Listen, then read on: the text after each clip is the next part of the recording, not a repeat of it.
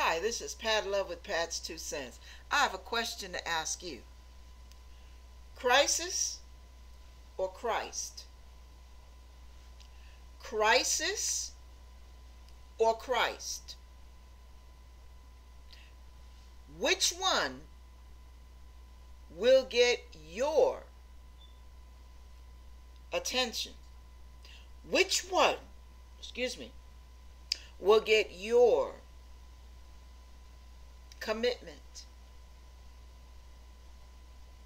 Which one will use up your energy? Which one will you give yourself to, the crisis or Christ? There are times when life blows up in our face, whether it's through decisions we've made or through people we know or just circumstances or perchance. But the bottom line is, where is your focus? What are you most taken by? The authority and power of Jesus Christ on your behalf, his abilities, his faithfulness, or the threat of the crisis?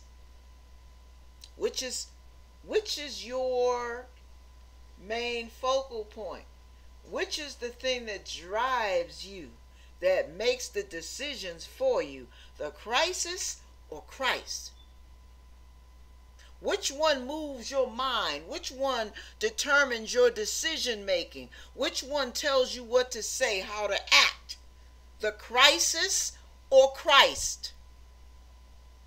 That's something to think about, isn't it? See, life can throw us some blows, I'm telling you. I'm old enough to know. Shh, peanut gallery.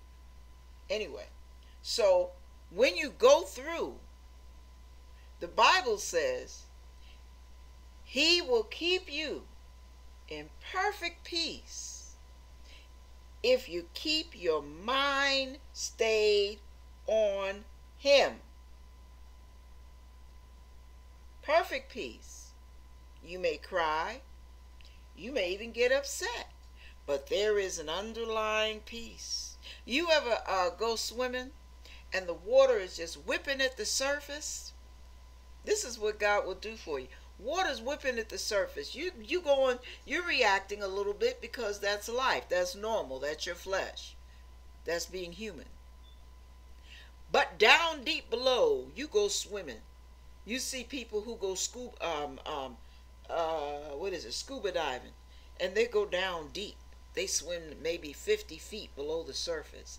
And while things are rustling up and rippling around up top, everything is mellow as a cello down below. That's the way you should be when you go through a crisis. Yeah, you can cry, you can talk to the Lord, complain, whatever. But down deep below, you should be mellow as a cello, baby. Because the peace of God will keep you. That peace, it passes all understanding. People can't figure out why you're not pulling your hair out by the strands. They can't figure out why you're not going cuckoo under the strain, under the stress of it all. Because there is a river. The river shall make glad the city of God. Read Psalms 46. You'll hear what I'm talking about. Be still and know that I am God.